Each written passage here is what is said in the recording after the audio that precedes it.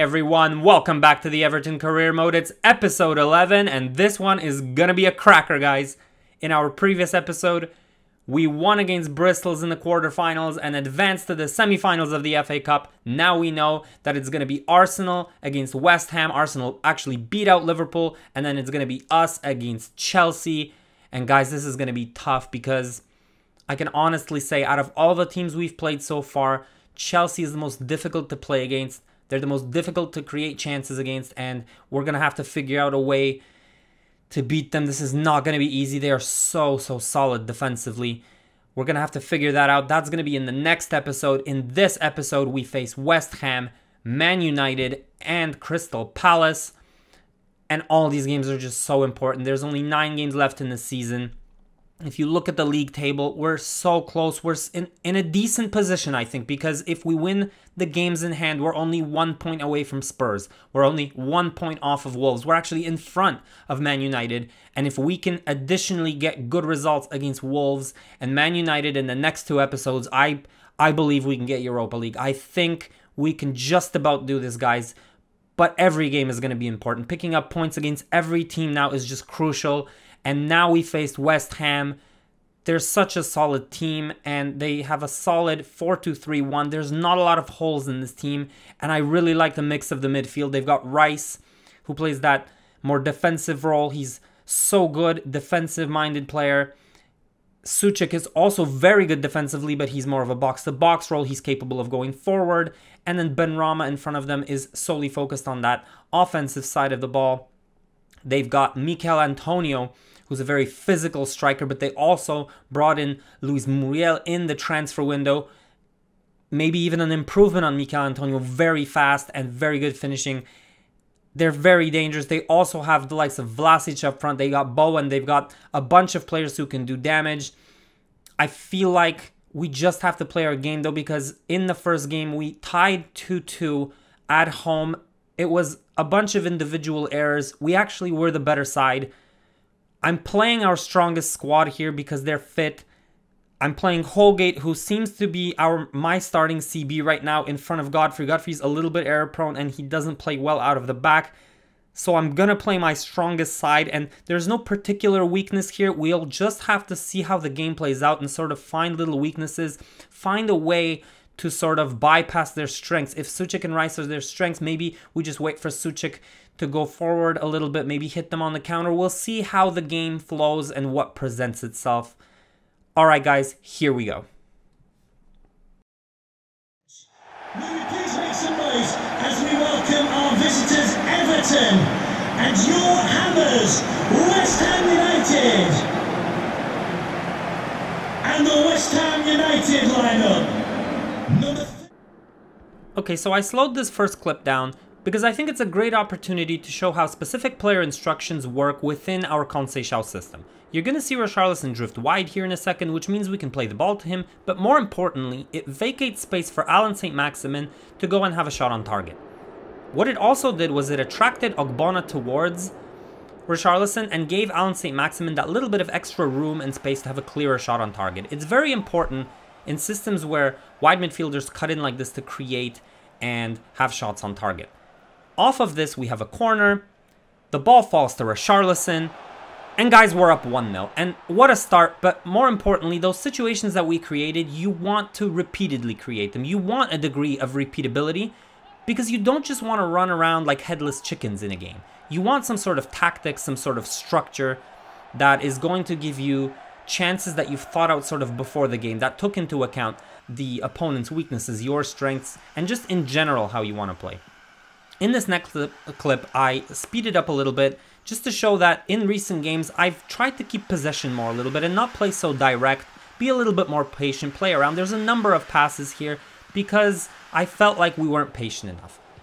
This next clip, unfortunately, shows how defensively woeful we are and how many mistakes individually we make here. It's 1-1 in the 41st minute, guys, and I counted 3 mistakes there. First of all, Keane bull rushed in the midfield for absolutely no reason and didn't sort of keep that defensive shape. But even then, the ball was played over the top. Holgate made a mess of it. He was not strong enough. And Aarons didn't put a tackle here when Benrahma finally got the ball. And guys, it's 1-1 off of 3 individual errors in one play. And that's just how it goes sometimes, but we need to do our best to eliminate those things. We do very well here in neutralizing Souček and Rice by playing balls directly in behind them. And that's what I'm talking about in terms of sort of tweaks in game. Again, here, Souček and Rice are beat because we won a header in midfield and we get another chance. It falls to Doucouré and we need to be able to get goals like that. I mean, Doucouré, just smash it. It doesn't happen. We do a very good job in this game as well at switching play. That did wonders against West Ham. We cross it in here. They clear it, okay. But what ends up happening is Alan St. Maximin gets it, and again, he drives in centrally, attracts the CDM. Doucouré has enough space. He smashes it, guys, and it's 2-1, and this is exactly what I'm talking about. Player instructions, working within a Conceição system to sort of get the best out of your players and create repeatable chances just like this. This is like the 3rd chance in the last few games we've created exactly like this. It opens up long shot opportunities, which we just did not have early on in the season. Now, West Ham is a very good team, and they had a lot of opportunities in this game. Again, we did our best defensively, but they were able to play balls like this through. Pickford had to be on top of his game, saving shots like that. And again, West Ham plays a very good in the final third. They've got a very good passers. They play the ball around well here. And this one goes just wide, but they were threatening. We played a very varied up system, I'd say. This time around, we play very fast, very direct, vertical play. West Ham does a decent job, but I'm surprised here because Doucouré found himself in acres of space. We play it around at this point. A 1-2 in for Calvert-Lewin. And guys, it's 3-1, and this is exactly what we needed. A confident performance, and we're up 3-1. Calvert-Lewin, cool as you like, clinical finish, and this is exactly what you want to see. It's a simple, when we beat the sort of CDM and we got into this space, it was really easy to manipulate this 1-2 situation and get him in the box for a decent opportunity. Again, like I said, we were switching the play really well this game, and it profited us because it sort of took the pressure off one side. We play around with it here a little bit, and our crosses were on point today, guys. Calvert-Lewin gets on the end of Dean's whipped cross, and it's 4-1. We are flying, guys. We are flying. We haven't won too many games recently. Only one in the last 4. We've had defensive problems. I mean, we are just woeful defensively over the last few games. I think we lost like 12 goals in 4 games or something. It's ridiculous. But we were able to find sort of our offensive rhythm here. And we have one last opportunity here in the game. It's a very similar chance to the first one. Dean whips in across. Doucouré gets on the end of it. And it's saved by Areola. Unfortunately, we weren't able to get a 5th here, but we were flying in this game. And again, Doucouré has his instructions set on get forward. And these player instructions are really doing exactly what I'm asking them. In the end, guys, we get a result against West Ham. It's 4-1, and we are on a perfect track. The next game is Man United, though. Oh, boy. But for now, we do win this game.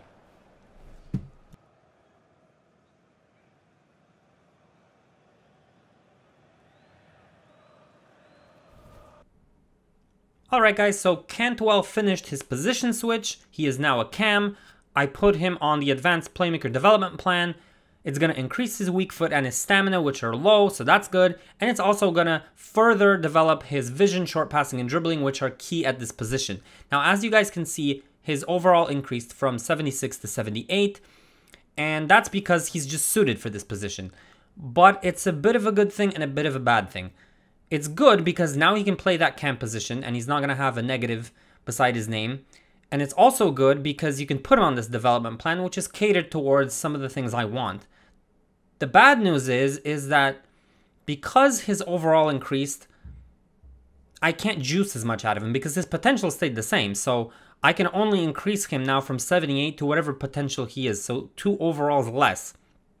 Which is why in the future I may change him back to left mid. He can already play the cam position, so it's fine. And after I'm done with this development plan, I'll put him on a different development plan, maybe increase his speed And because his overall will probably go back down, I will be able to then juice as much out of Cantwell as possible. In terms of some of the other things happening in our club, Begovic has been asking for a contract for a while now, and he actually went to the board and behind our back told them about this.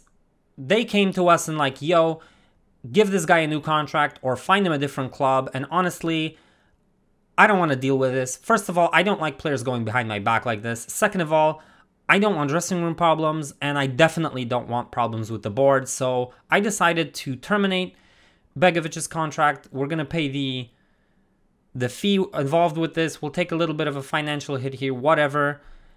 I don't want to have this issue, and we have Hilton and Virginia back coming up from loan next season, so we have players for this position. If we need a better goalkeeper, we'll dip into the market. This problem is done. In terms of our scouting instructions, I wanted to update this because now I feel like we've addressed our wide midfielder problem, we've addressed our right back problem. In terms of what I'm looking at the team and in terms of what we need, we're leaking goals. It's crazy how many goals we're losing this season. I want to shore that up because offensively we're flying. I think we've scored third most goals in the league so far. Richarlison, Calvert-Lewin, the wide midfielders are chipping in. It's great. Defensively we're woeful.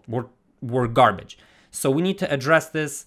I want someone in the midfield first of all. We have Allen, we have Doucouré, but they're both aging, and I want someone slightly younger who will really make a dent in the squad. I've set a few instructions here. Hopefully this player will be defensive-minded because, like I said, I'm trying to shore this part of the game up. So defensive midfielders, central midfielders, a bunch of instructions here. I also want to look for a center back because I want to strengthen our defense as much as possible. Hopefully left-footed because we don't have a natural left footer. Again, tall, strong because I want him to be able to get the headers. I feel like in certain games against like Villa, I remember we really struggled with this. And the last instruction I want to do is I want to look for strikers, and not because I want to replace Richarlison or Calvert-Lewin. I just think they're doing so well that eventually a team will come in, a top team like Real Madrid or City or something like this. They'll lay down the 150 or something and we're going to lose them. And I want to be prepared and I want to bring in a really good replacement for this. Now, guys, this is sort of for the future because we still have a little bit to go until our next transfer window, but I want you guys to start thinking about it. Maybe give me some comments, give me some ideas. Again, like you've had such good ideas so far. I've brought in some players off the list that you guys given. I'm set on bringing in Ivan Toney, Brandon Williams as cover for left back and for striker. Give me your input, guys. I want this to be our career mode, not just mine. Okay, guys, here we go. On to the big game of this episode. It's Man United. If you look at the table, if we win this game, we're 4 points ahead of United. If we win that game in hand, that's 7 points and 7 games remaining. I think at that point, we would end up higher than United. I really do. And if you look at it, we're very close. We're on the heels of Wolves and Spurs. Like I said, 1 point if we win our game in hand. We can do this, guys. And I think there's a unique opportunity here, and I'll explain in a second. United set up in the 4-2-3-1. Very similar to West Ham. It's very solid. And they're capable of play off the counter, which I know at heart United want to play off that counter. But they're also capable of controlling the game. They have a great squad. But they're rotating hard, I have a feeling, because I think they're still in the Champions League. And this is the squad they put out. And this is what I'm talking about. This is a unique opportunity. Because, first of all, they're playing Pogba and not Van de Beek in the midfield. He's a great player and just creative. It's buckets of creativity, but 59 defensive awareness. And this is going to be important. They're playing Fred, who's very mobile. He's very decent defensively, but he's 52 strength. And again, that can be manipulated. They're playing Lindelof and not Varane. That's huge. If you pair Varane with Maguire, that's a very good partnership. Lindelof and Maguire can be shaky at times.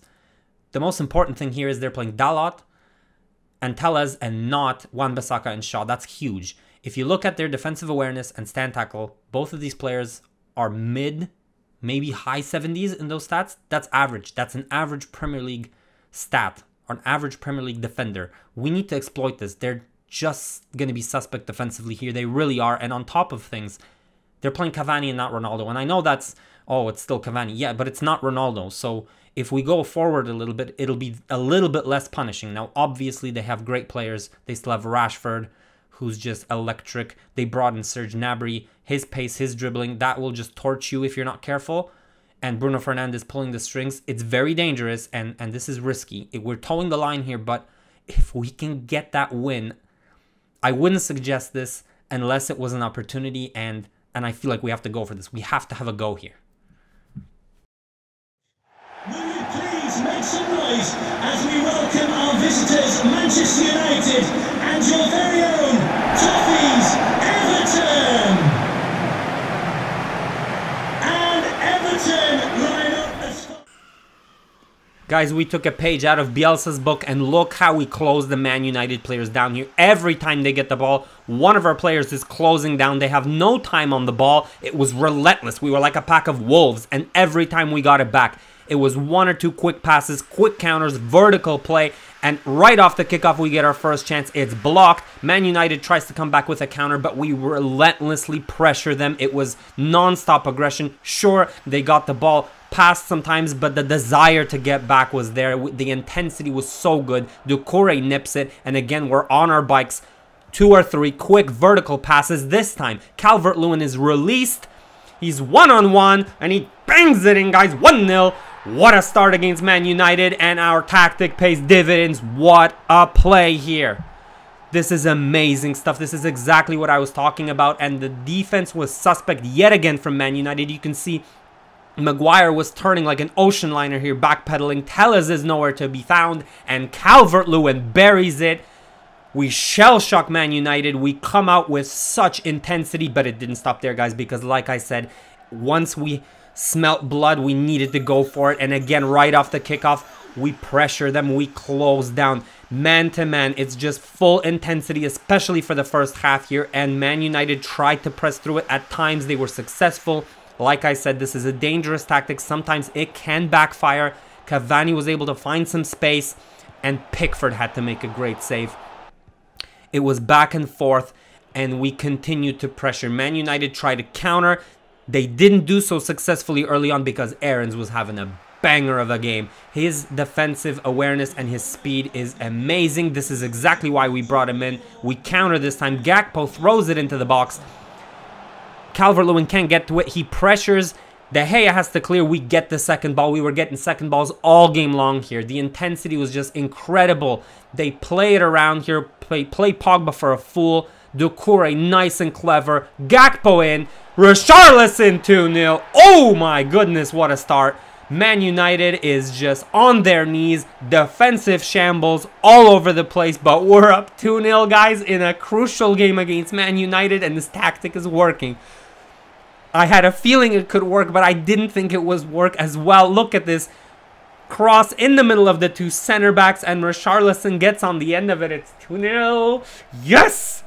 This is such a good game from us so far, and Man United cannot cope with us. And again, we get the ball back, and look at this, guys. Look at this next play. Look at Telles is in no man's land. Aarons has acres of space. Where is the right back? We cross it in, and it's 3-0. It's 3-0 against Man United in the 35th minute. This is crazy stuff. And the scenes at Goodison right now, the fans are getting a treat. And this tactic is dismantling Man United. Absolutely dismantling them.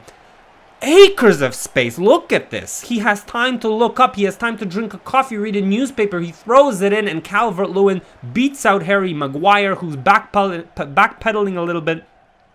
This is just insane scenes. Insane scenes. And Man United is just... You can see they tried to stay compact there because they didn't know what's going on. They're like, let's drop deep. Let's be compact here. Pogba plays a lazy ball into midfield. This is right off the kickoff, right after that goal we just scored. And again, we're like a pack of wolves. Like I said, it's a cross in. It bounces off Allen's back. It's a shot. It falls to Allen, and it's a 4-0. It's 4-0 within the first 40 minutes. What is happening here?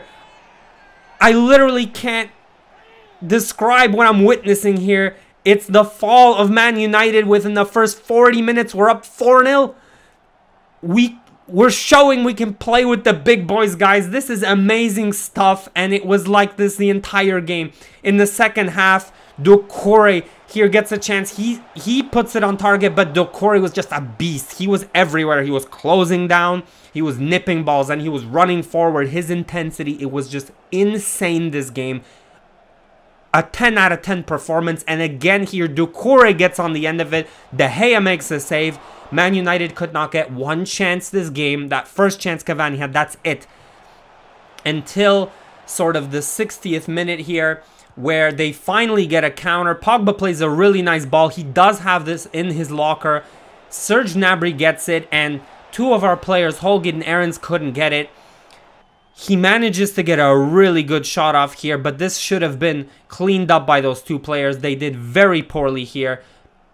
And Gnabry, I mean, that's a really good shot. Pickford really had nothing to say here, and it's 4-1.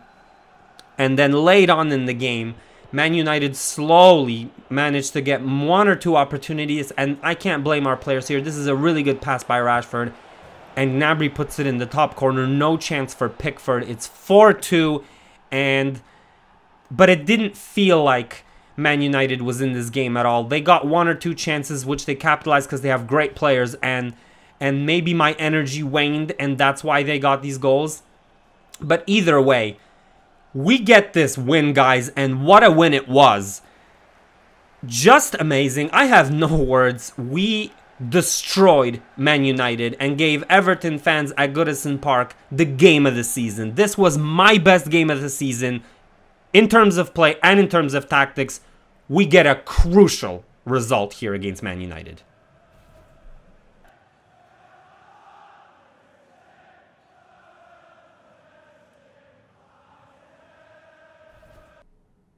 Guys, that was huge. Absolutely huge. Look at this position we're in now. One game in hand. If we win it, that's 7 points above United with 6 games remaining. I really believe we can finish above them now, and we are on the heels of Wolves and Spurs. Just 1 point, guys. So close. We're on to our next game here against Palace. This is going to be a simple one in terms of tactical analysis. It's a 4-3-3. It's going to be counter-attacking football. We did well in the first game. We limited them to very little chances. They got a fortuitous goal from Kouyaté when Dean got injured there. I think we should be able to win this. It's a home game now. We just have to watch out for their pace out wide. They play Odsonne-Edouard out there. They play Zaha. That can cause trouble for any team. They've got an engine in Kouyaté in the back to support this.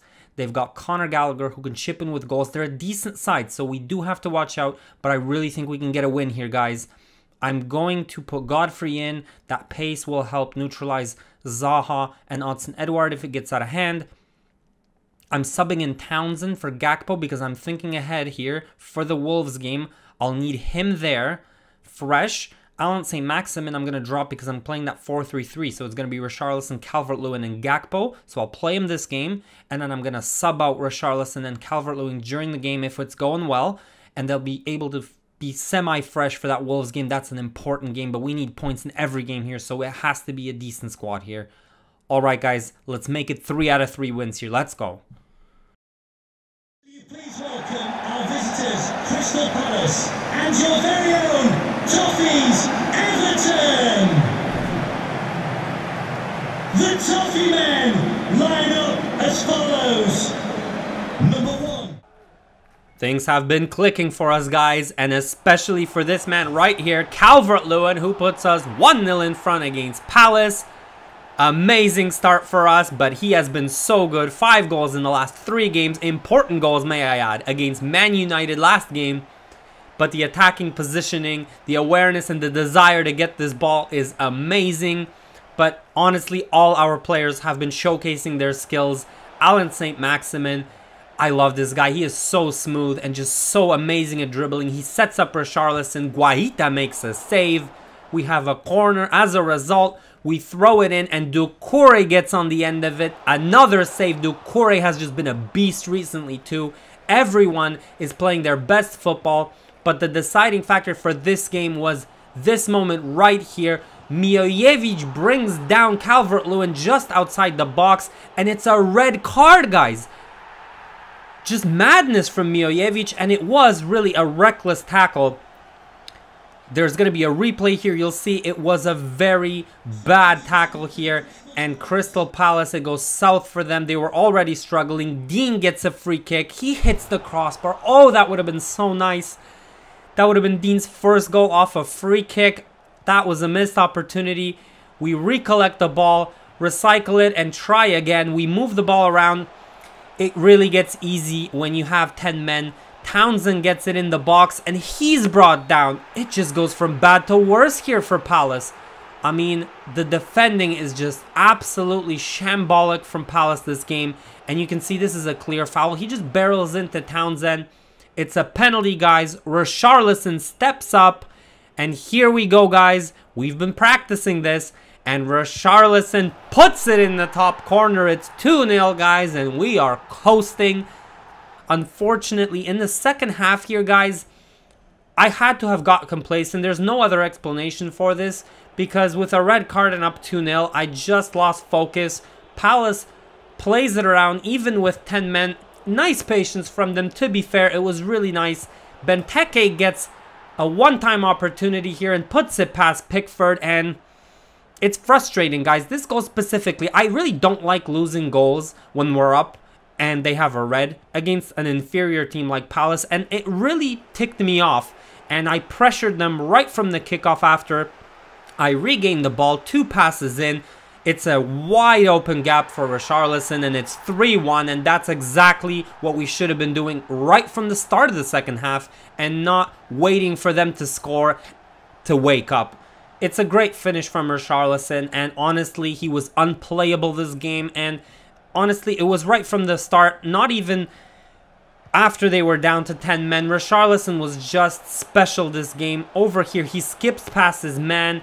He gets a curler. It's a post, saved partly by Guaita, but he was honestly unfortunate not to grab a hat-trick in this game. And it was just really easy against Palace. Once that red card hit, it was really easy. Doucouré trying his luck here. It's another save by Guaita. He's been really good this game. And then later on in the game, another piece of madness. It's another red card. 2 red cards for Palace. And I'm thinking, Vieira, is this how you have your guys playing? Because they play dirty and so unconcentrated, and it just fell from there for Palace. It was just total shambles. Gray gets another goal. It's 4-1. I mean, you can't expect. It's 11 against 9 here. It's so easy to manipulate this. Gray gets it. He makes it 4-1. And again, it was just so easy. Brooksy gets in here. He gets his first goal of the season.